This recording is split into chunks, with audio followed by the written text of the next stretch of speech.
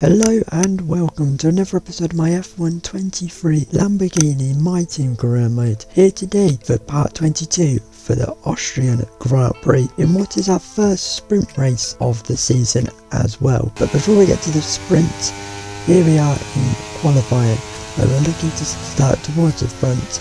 After our excellent result last night in Canada, we come out with a lot of confidence into this weekend.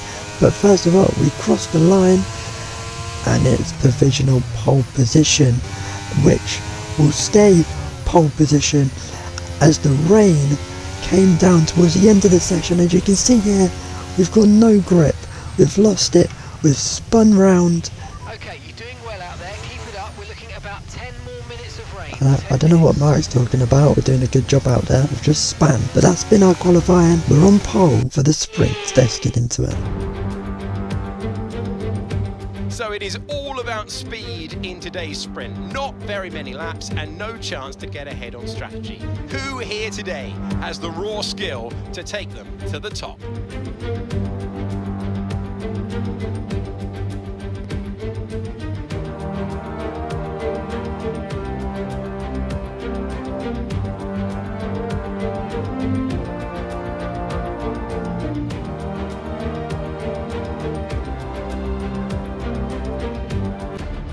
Off the back of a fantastic qualifying session, it's time to see how our starting grid looks for today's sprint. Brown lines up on pole position, and starting next to them is George Russell.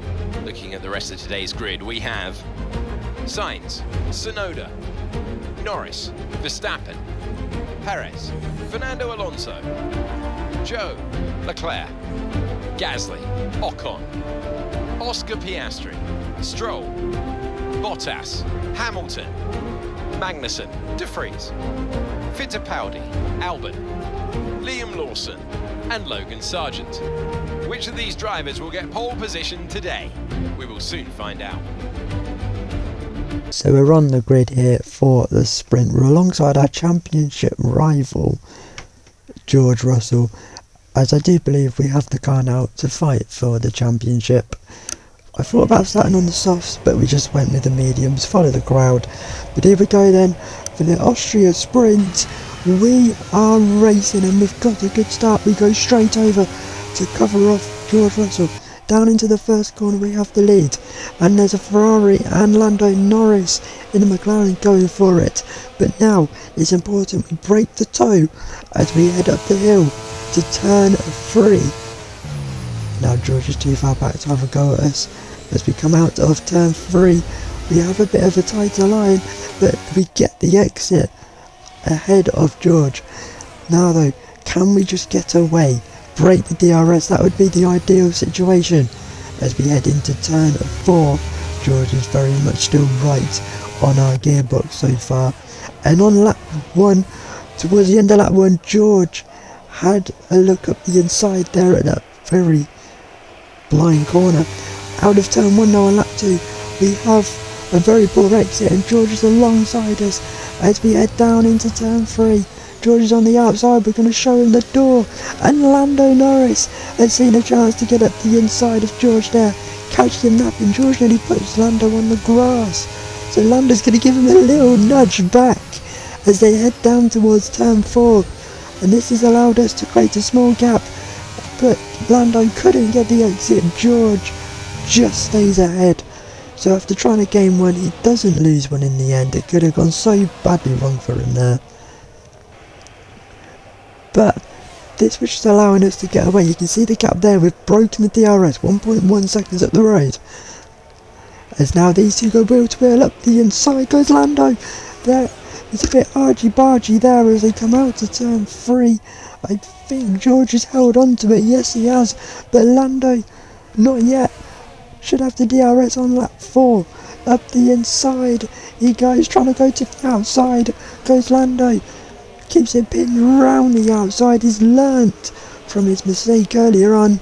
And he's into P2. And that's good for the championship for us.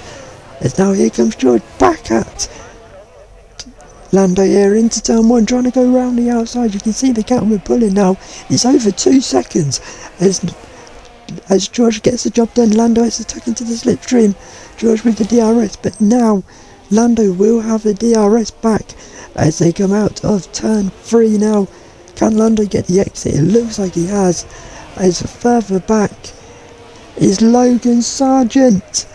His engine has gone bang in that Williams. The Mercedes engine not lasting. I don't think that's really going to have a big effect on the result for him. I don't think that's going to really affect his Sunday either. But anyway, back at the front, we're just pulling away from these two because Lando is going back at George to the outside. He gets the exit, but I think he was ahead at the apex, so George will have the DRS back to have a go at Lando and get him back, but he's too far back to do anything, and there's a long train now behind these two, the Ferrari, the Red Bull, the two Red Bulls in fact, behind this battle. On to lap 11 then of 12, Lando started to pull away and George had come under threat from Carlos Sainz in the Ferrari. Sainz trying to go round the outside, Sainz getting the exit alongside George, has the DRS as well. I think they both do, in fact. George on board with him now. Sainz, has he got the bravery to go round the outside of turn 4? It looks like he has, and he has got the pace, and he's up into P3, and all that battling for P2 has cost him in the end. He looks like he may have run out of tyres. On to the final lap of the sprint. George though is coming back at Carlos Sainz. Sainz forces him right to the inside, and there's almost contact surely. And the Red Bull of Max Verstappen now is trying to find a way through, and he might just off, but Sainz keeps the position. Max couldn't get the exit, but more importantly, as we come into the final corner, we run a little bit wide.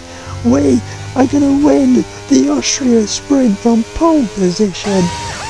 Let's go to the actual thing for the Austrian Grand Prix. Yes, great drive, great drive. Everyone here is really happy with that performance. Well done, mate. Good afternoon and welcome to Spielberg and to a circuit that in one form or the other has held every Austrian Grand Prix in the championship except the very first back in 1964. It was at this race that John Watson lost a bet and his beard when he took Team Penske's only F1 victory in 1976. If anything, the stakes are even higher today, with 25 points available for victory and a crucial advantage in the championship fight. 7 rights and just 3 left-handers make up the 10 corners of this high-speed circuit. Turn 2 is flat out, a left-hand kink into the uphill braking zone of turn 3. Turns 1, 3 and 4 are all potential opportunities to overtake. Off the back of a fantastic qualifying session, it's time to see how our starting grid looks like for today's race. Brown lines up on pole position, and Lando Norris lines up alongside. As we continue through the rest of the grid today, we have Sainz, Russell, Verstappen, Tsunoda, Perez, Fernando Alonso, Leclerc, Oscar Piastri, Ocon, Joe, Gasly, Stroll, Hamilton, Bottas, Magnussen, Albon, De Vries, Fittipaldi, Liam Lawson and Logan Sargent. Which of these talented drivers will come out on top today? A warm welcome to Anthony Davidson, who is beside me in the commentary box today. Let's talk about Brown. What do you make of their performance so far this season? They've been avoiding mistakes and have had solid pace, so it's been a good season so far, but whether they can keep that up long-term remains to be seen. So we're going to be doing the one-stop, starting on the softs, going to the mediums then, and hopefully we can just recreate the sprint, get away well, keep the lead, break the DRS and disappear. That is the most ideal situation. That is a perfect situation. Whether that will happen, we will have to find out, as now we go to the 5 red lights for the Austrian Grand Prix.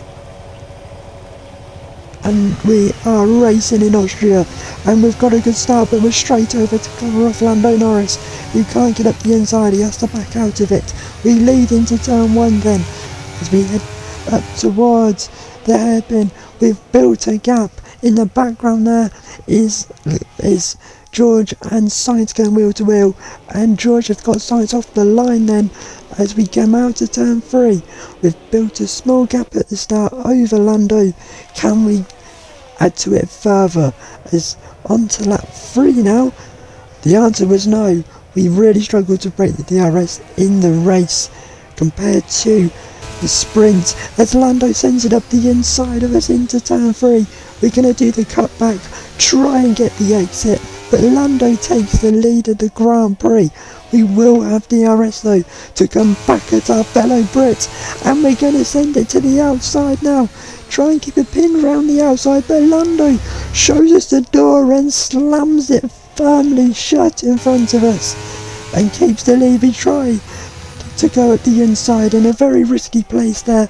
Lando leads. George is now joining the battle. Sainz doesn't look to have the pace in the Ferrari, but we're back on the back of Lando. He's not getting away. It's so hard to break the DRS here.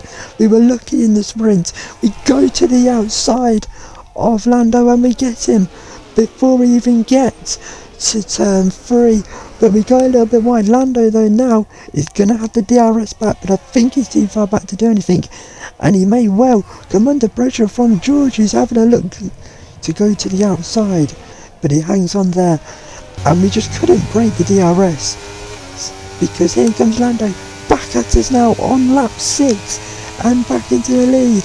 But we will have the DRS to come back at him once again, just how good this track is with the DRS, allows you to fight.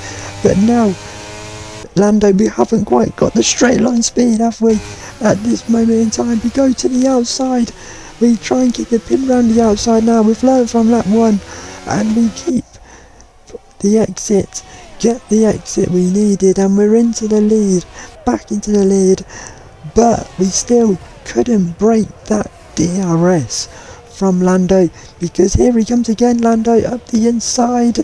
We try and keep it pinned round the outside, but he's got us, and we try to do the cutback, which I was trying to do a couple of laps ago, but now with the DRS it's allowing us to get back to the outside. But we're going to break late, swap in the dummy, go back up the inside, and that's forced Lando wide, and now George is side by side. It's just like it was in the sprint between them two. George tries to go to the outside, but Lando holds on. And on to lap 9 now, and it was just a race of trying to break the DRS, but it's so hard round here with the 3 DRS in a row, because here comes Lando again. He's up the inside. Lando takes the lead of the Grand Prix.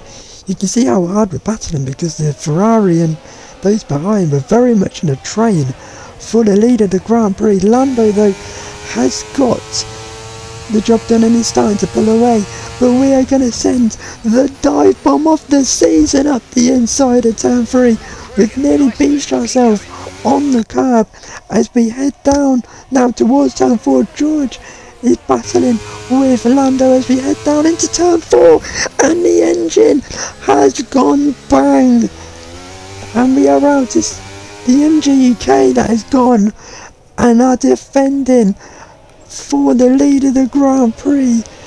It has ended in retirement as our engine decides it doesn't want to be in the race anymore, and that's 2 mechanical issues this weekend with a Mercedes engine, but we're out of the Grand Prix.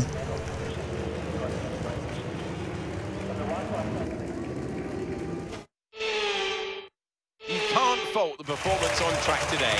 A well-deserved victory. Talk to me, Ant. What was it that set them apart from the competition today? Well, time management probably played quite a large role in the outcome of this one. As ever, it's not just about speed, it's all about maintaining that speed consistently over a stint, over a race distance. So being able to keep up the lap times while still being smooth on the controls and gentle on the tyres, that's really where the race was won today. A show-stopping performance from the 3 drivers approaching the podium right now. It's been an interesting Grand Prix, that's for sure.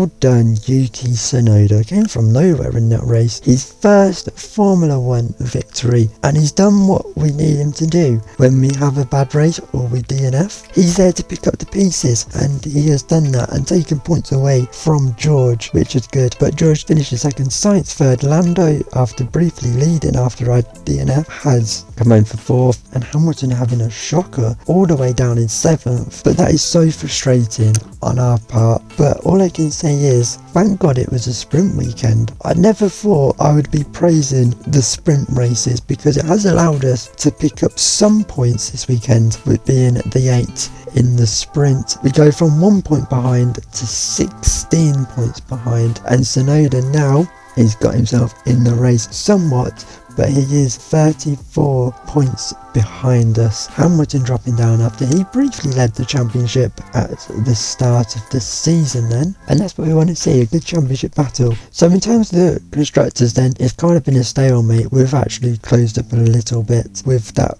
Yuki Tsunoda win. We also pull away further from Ferrari. I think we can go for the constructors, we can go for both titles. We have a very, very quick race car this season, and I think we can say that fairly comfortably. But very, very frustrating race then for us in the end. The engine wasn't even that warm. The ICE was the warm part, everything else was alright, but that's not a bit that failed. But overall, at least we still did get points overall with the sprint race. So it was damage limitation in the end this weekend in Austria. You can see here how the engine popped, and yeah, frustrating for us, but at least we still got some points over the weekend. But anyway, we go to the British Grand Prix next, my home Grand Prix, and I'll see you then. Goodbye.